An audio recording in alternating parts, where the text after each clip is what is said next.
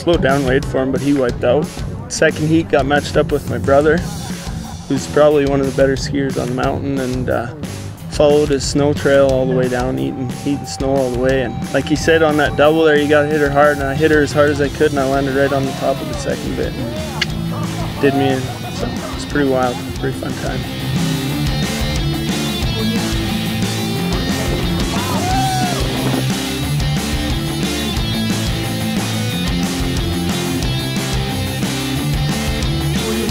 Yeah, well, at the top I wasn't allowed to use my poles, which was fair because Sam was on a snowboard. So anyway, we just kicked off, and me and Sam were neck and neck there till pretty well the last berm, and then I guess I went in front of him and shot a bit of snow in his face, and he ate it. So it's too bad, but like I said, it was awesome.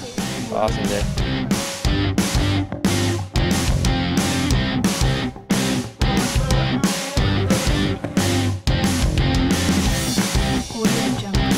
At the top, you just try and get a nice push off the top and then just stay low and go as fast as you can.